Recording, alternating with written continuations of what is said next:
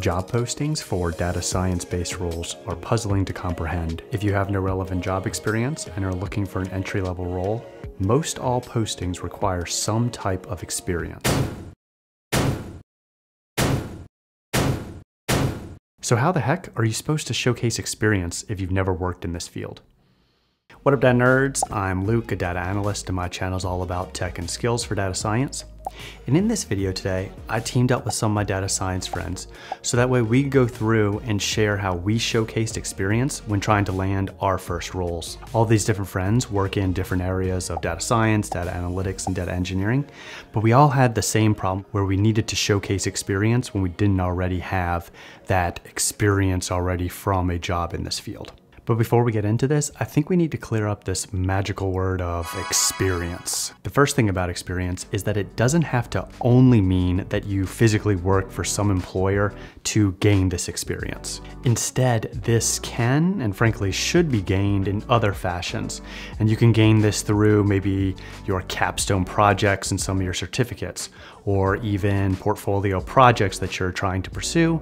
And then maybe even if you're trying to get into content production, this could also be a form to showcase and demonstrate experience. You can gain and also count this while in different situations. It could be in school, it could be while you're job searching, or it could be while you're working in some sort of non-related role or field. So overall, what I hope that you actually gain from this video is how all of these different individuals were able to build and demonstrate experience to land their dream roles without actually physically working in that field previously. All right, so first up is Sofia. She works in tech and has previously worked as a data analyst.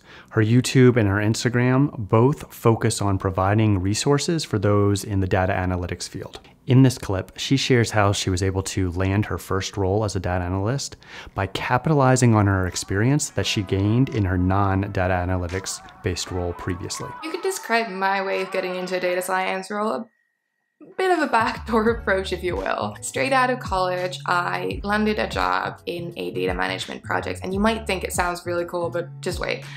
I was doing mainly very basic data validation and data cleaning work for months before progressing to more complex projects after showcasing that I'm up to the task. I ended up, during the year that I was on the job, doing quite a bit of work in things like building processes for data entry that ensured high quality data, which we love, and also helping out planning system improvements because some of the legacy programs actually ended up causing quite a lot of data errors. Now, you might think, how does this have anything to do with data analyst or data scientist jobs and getting one? Well, after I left that job, the experience that I'd gotten in very grassroots level data quality work, which is actually quite a lot of the data science work as well, was really appreciated because I had an appreciation for high quality data and how to get it. Don't overlook experience, whether that's 6 to 12 months of doing something that isn't called data scientist or data analyst, in building fundamental skills in the industry. They really are appreciated, and it might actually be your shortcut to getting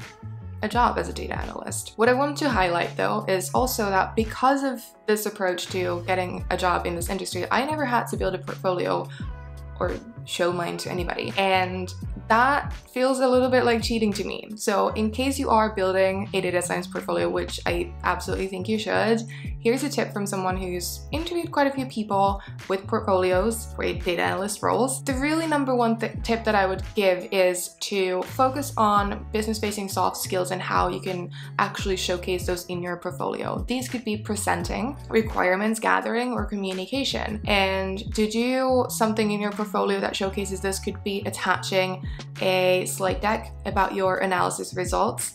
It could be adding a TLDR of your key findings in your analysis. Business leaders love TLDRs. You could record yourself on Zoom presenting the analysis to stakeholders and attach that video to your portfolio. Sure that you understand that the role isn't just about the technical stuff, and you'll be sure to stand out. Thanks, Sofia. And if you're a complete beginner to the field of data analytics, I highly recommend you check out this video from her on her pathway and recommendation for getting into this field. All right, next up is Nate. Nate is a fellow YouTuber and also created the platform Strata Scratch, where he provides resources for those trying to ace their data science interviews. Nate has been working in the field of data science for the past 10 years, and in this clip, he shares how he built up his portfolio in order to showcase his experience. Most of my technical skills came straight out of school. I didn't have a lot of experience building out data science type of projects or really just even the collaboration and understanding what it means to make a business impact. And so most people straight out of school, they'll either go, the technical track and try to become a data scientist or data analyst,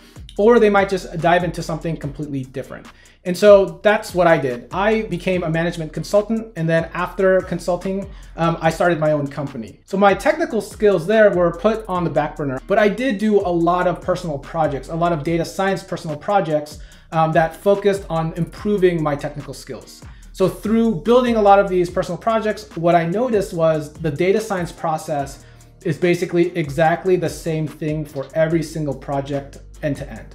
And so what I mean is for every single data science project out there, what you're always doing is collecting the data, cleaning the data, picking and validating a model, building that model, and then churning out recommendations. Always the same few steps. And so what I started to do, just noticing a pattern and being a relatively lazy engineer, I started to automate things as much as possible. So I collected data from APIs, that would then automatically clean the data, that would also automatically fetch the data at regular cadences. And then I started using common technologies or popular technologies out there like AWS, Google Cloud, and started hosting a lot of the models and the data out in the cloud and using a lot of those tools that were available to me. So after a while, what I noticed was I essentially built a data science infrastructure from end to end.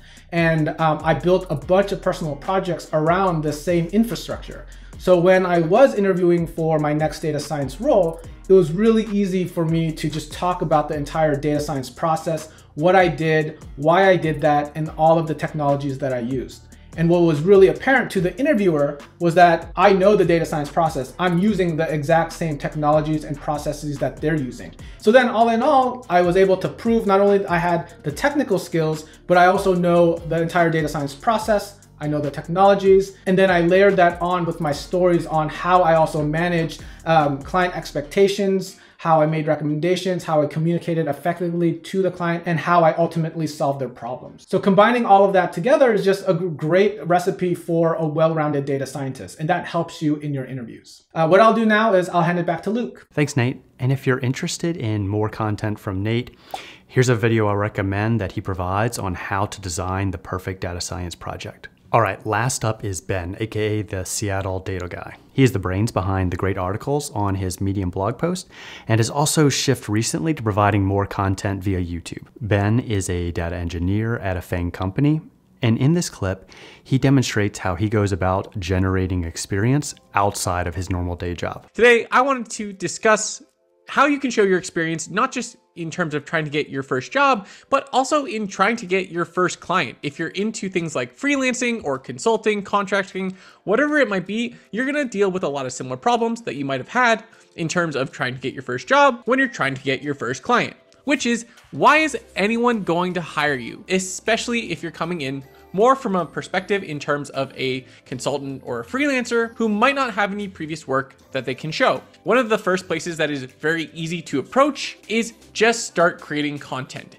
And start creating content that people want to watch or view for common problems that people have to deal with in your industry. And this helps you in multiple ways. One, this helps you think about your client's perspective and not your perspective in terms of what problems that they deal with. Oftentimes, when you're technical, whether it be programming or even something like video editing, you're very good at the thing that you do, and that kind of almost takes you away from the problem because you're not as aware in terms of someone who has no idea on what they actually need or what their solution is. And so creating content forces you to think about what are the problems that people that don't have the skill run into when they try to do something like perform some sort of analysis or edit some video. In addition, this kind of builds a bulk of social proof where people might find one of your articles and then might continually find more and more information about you, and eventually might connect with you. They might become more relatable to you. They might realize that you're a person and be a little more trustworthy in terms of creating this relationship with you. And that's one of the biggest challenges you'll face when you try to get clients. Next, a quick thing that I just learned is develop partnerships, whether that be with consultants, products, whatever it might be.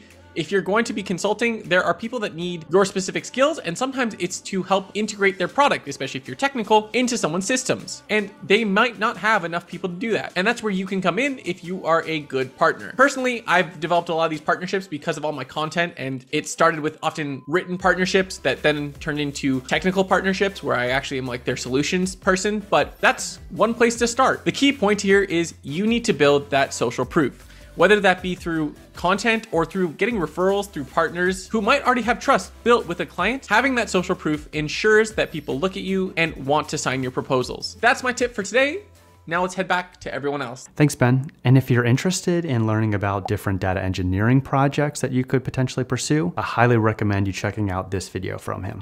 So bam, there are some examples of how you can generate and showcase experience when you have no prior experience in this field. I feel like the key theme shown by everybody here in all these different examples was that they had to put the time and effort in. You couldn't use necessarily a certificate or some sort of a course as it. You had to go above and beyond in order to generate and showcase this experience. If you're interested in learning about how I went about generating experience to land my dream job, then check out this video right here. As always, if you got value out of this video, smash that like button. And with that, I'll see you in the next one.